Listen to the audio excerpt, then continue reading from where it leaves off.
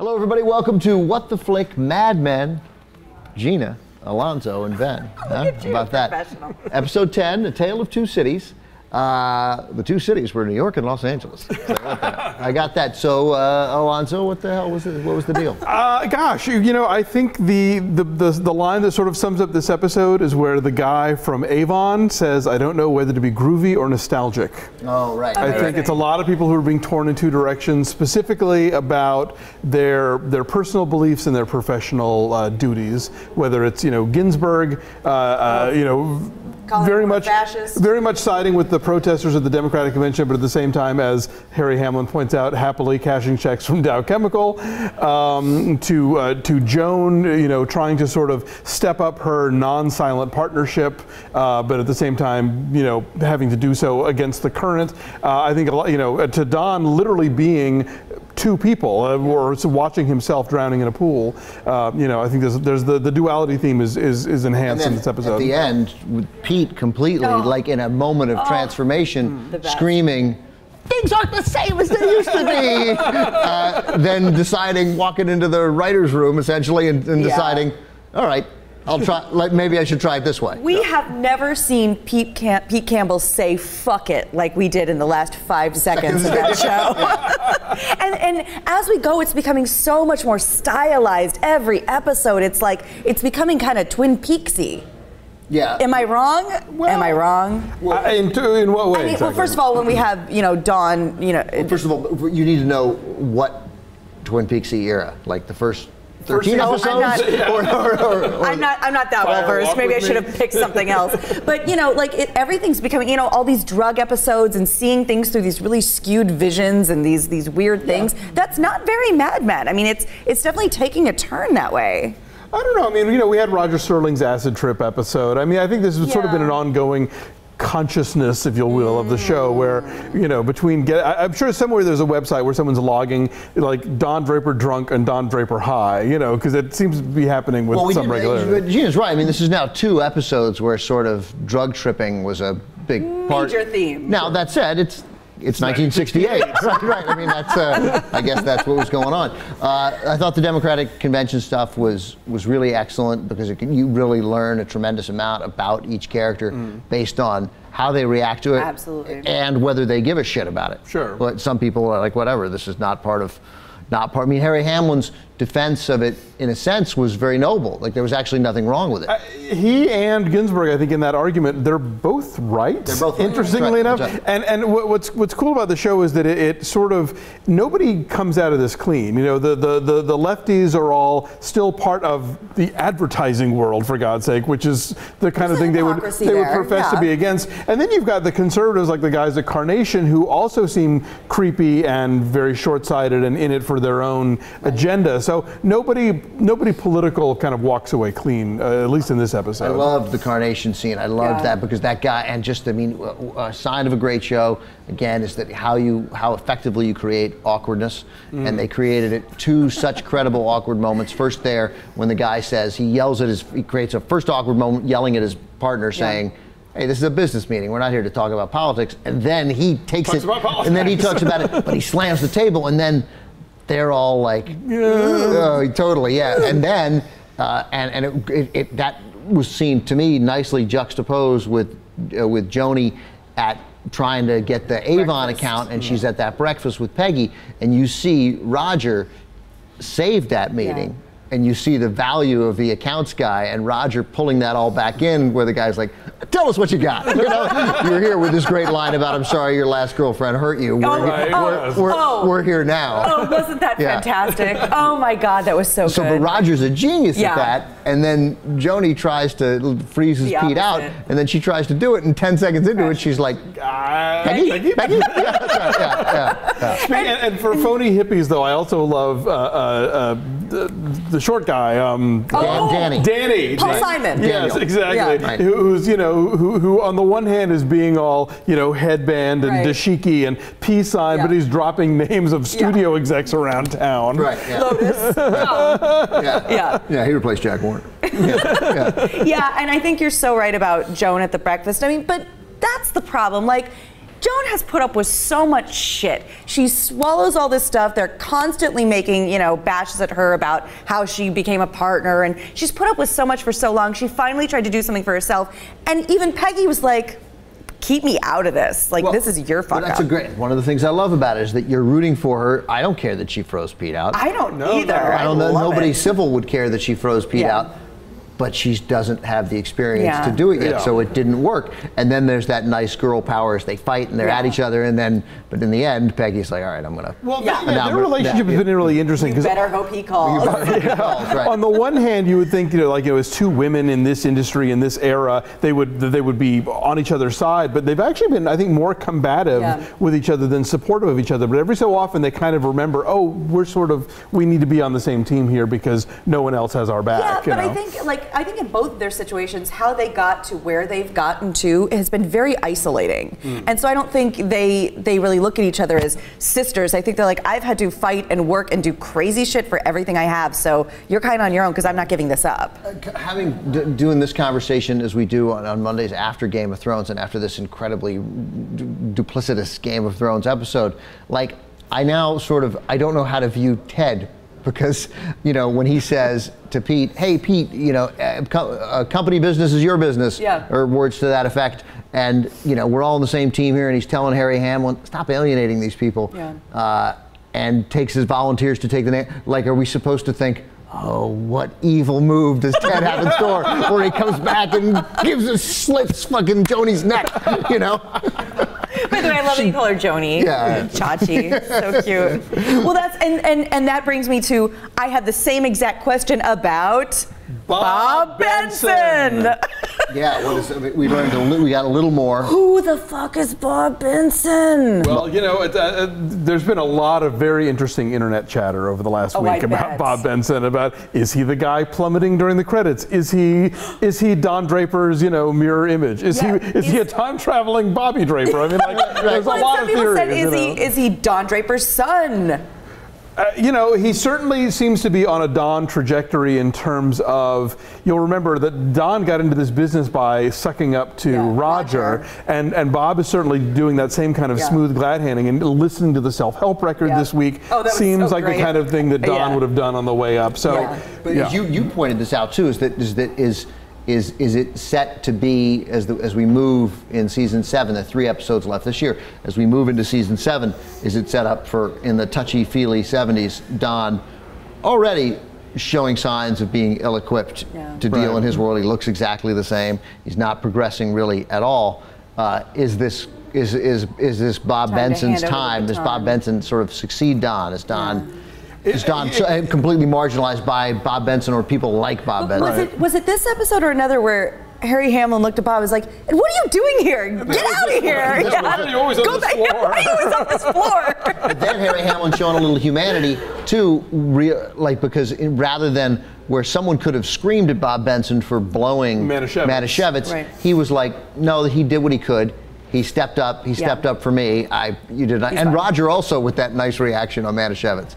Well, it was coming. It's coming for years. Who gives a shit? Right. I do want to go back to Joan for a second. Because for Joan for a second, what's interesting about her landing the Avon account is that she's having this lunch with this guy or dinner or whatever, and thinks it's a date, and then realizes that it isn't a date. And the fact that here's a guy who doesn't want to fuck her. Yeah, right. Is now somebody that she can do business with, and she's thrilled. Yeah, it's sort of the antithesis of how she got her partnership in the first place. It's like a rare moment of a girl. She's thrilled that he's not interested. Like, exactly. Like there's somewhere else that this conversation can go, namely business. Well, and I think for Joan, the only thing better than the idea of someone taking care of her is her getting the opportunity to take care of herself. Sure, so she was pretty excited about that. Interesting. Can we talk about the 8th nipple? There's a nipple for you. Yeah. Call it something else. But the hookah. Can we please talk about that? So they were doing what? Hashish? Yeah. And what is that? It's an opiate. It's like it comes from the poppy plant. So is it more in the cocaine family or more in the weed family? The heroin opium family. More in the weed family. I like it that the crew back there. Silent. throughout the first 9 installments of Mad. That would be weed. Weed, yeah. Bob. Thank you. It, yeah. It'll get you high. And obviously has hallucinogenic qualities, at which, you know, for again, we get a whole thing with Don. I love the idea that his fantasy is of a pregnant Megan who doesn't want to be an actress anymore. Yeah, that's interesting. It's very. Talk about not evolving. I love that he says, "I hate actresses" at the beginning. It was like, wow, that was not a joke. Yeah. Does anyone watching think that these sort of now 2 straight episodes of post Sylvia of nice Don Megan interactions, and clearly he's not that interested in look, I mean, he's Don Draper and he got taken to a Hollywood party, so he got high. Yeah, he was going to sleep with somebody, but he really wasn't looking for that. He wasn't particularly. But does anyone think for half a second that there's like, oh, look, Don and Megan are going to be happy together? Yeah, no. It's not was it Chris Rock who said a man is only as faithful as his options, and Don has plenty of options, and I think it'll always make him Don. Yeah, you know, totally. This is who he is. But even when he thinks this is what he wants, it can't possibly, and it can't be Megan. Yeah. The other interesting thing about the Don and substance abuse, there's that line early on where they talk about where he's on the plane with Roger, and Roger talks about that hick voice you put on when you're a few drinks in. It's like, Dick Whitman comes out, you know. Yeah. And interestingly, at the end of the episode, Don is totally fine with getting Draper out of the name of the agency. And so I think because well, we've talked earlier in the season about the possibility of him abandoning Don Draper the way he abandoned Dick Whitman, and so clearly I think erasing himself from the letterhead is sort of maybe the first step in erasing himself entirely. Which is fascinating, but on the other hand, I can't see him fighting for something like that, because I think it would make him look weak. It would be sniveling, like if Pete Campbell's like, well, no, my name should be on there. Like, I feel like Don wouldn't. He would pick his battles, and that would be one of them. I agree. They're both totally interesting points. A willingness of Don to have his name erased is telling. We can't ignore that, and I didn't even think about that. But to your point, he does say to Ted, "Are you okay with this?" Because it affects you too. Right. And also, but right, I'm not going to fight. But if you're okay to it, then me fighting for it, it would just, then I'll be so not That's a dick move for me. That's a dick move for me. So if you're not fighting it, now I can't fight it. Although he does generally not seem to care, because Pete is like, "Do you know what this means?" And Don's like, "You want one?" Yeah. It's almost 10:30. He wants a scotch. Yeah, exactly. Oh, Harry Crane's West Coast outfits. He looks like, doesn't he look like Paul Lynde?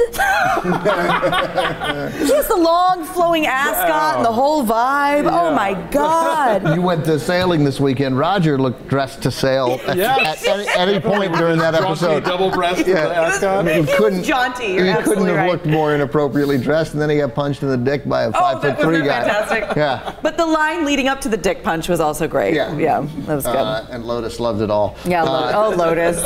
Oh, I hope Lotus comes back. Yeah, I don't think we're going to see Lotus again. Oh, Lotus. So I mean, again, it seemed like a lot of the things that were just sort of set up. Like this was not an action-packed. This was not a. They didn't want to rival Game of. They wanted to stay away from Game of Thrones. I think what's interesting though also is that, you know, the way this show uses then current events as a backdrop for it, it's kind of interesting when, I mean, now we think about the '68 Democratic Convention and the riots, and there's a real sort of turning point in history.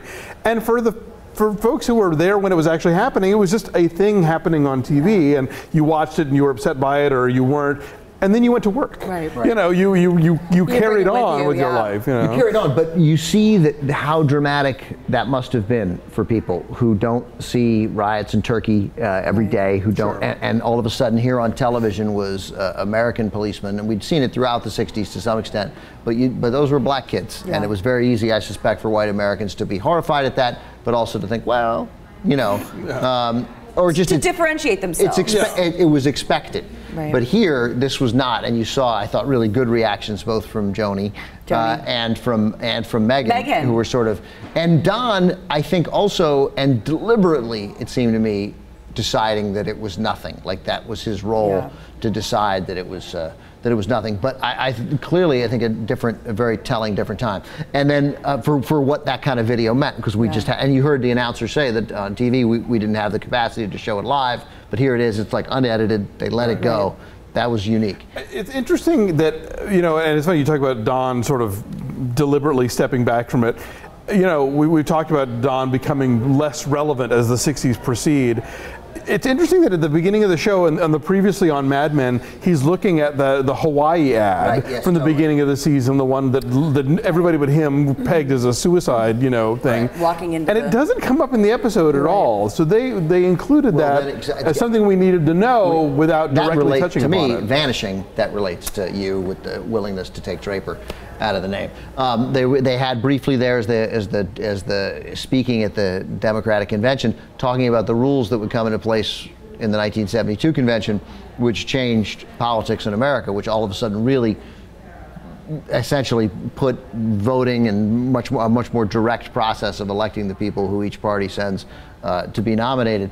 We got a little glimpse of that again as the sort of significantly changing times. The idea, like 68 was the last time that you could make any argument for backroom, you know, what we talk about every convention, but it can't happen. There's no smoke-filled room where you're picking the nominee, and that went away in 72, and the stage was set for it in 68 because of those protests and more sort of direct accountability and direct access of delegates to vote. Well, yeah, and to sort of speak a little bit more to that, and what you said about the backdrop of, you know, this time period, and it really does show everybody's true colors. I mean, remember how upset we were, you know, when it was between Pete Campbell and Harry talking about the assassination of Martin Luther King. I mean, we wouldn't have really understood that level of Harry and Pete had that not been the backdrop. And so every time one of these big things happens, when you said Don will be like, right, what are you gonna do? And everyone else is so upset. It shows so much about their character. You're talking about Harry reminds me though that Joan, like in the Harry Joan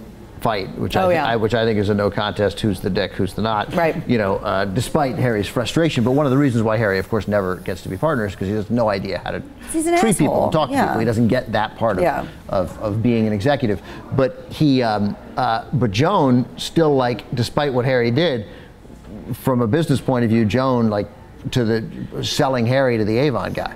Right. Like Joan has no bitterness there whatsoever. Absolutely. Which speaks highly of her. Well, and because at the end of the day, it's still, you know, what's good for the group is going to be good for Joan. So she's smarter than that. Yeah. Yeah. All right. Good stuff. 3 episodes left. And then I don't even know what that's going to lead to on, I guess, Breaking Bad at some point. August 5th, I think, is when that premieres. Yeah, so then this will end at the end of June, and then that'll be that. And then we get our security blankies all the way through. We don't have to wait for anything. And then Walking Dead will be Halloween, and then everybody's happy. Thanks, everybody.